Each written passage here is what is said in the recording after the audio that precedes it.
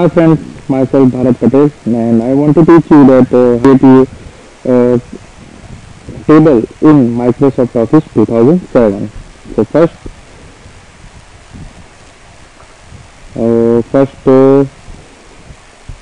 we open Microsoft Word and 2007. Then how to create tables. One option is in Insert tab. When you click this table, then different rows and different columns included table appear. So if you are clicking anyone, then your table is appear.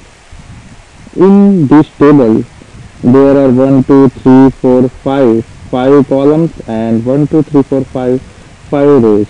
But what's magic trick for creating tables?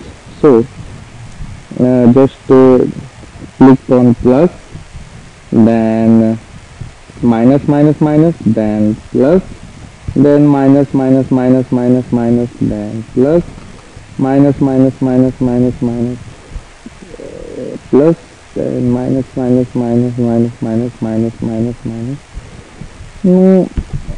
So now if we want to add some rows, then click on tab, tab, tab, tab, tab, tab, tab, tab, tab, tab, tab, tab, tab, tab. So it's a magic trick.